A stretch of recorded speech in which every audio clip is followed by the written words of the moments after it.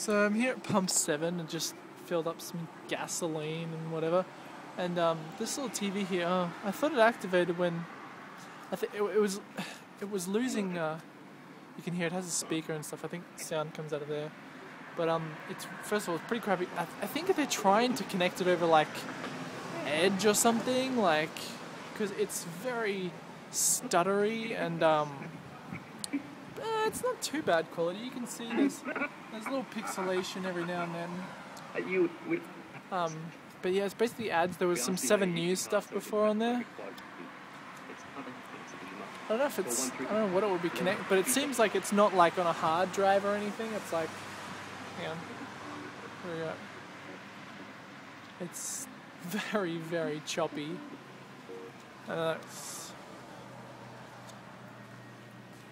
a little American Express ad.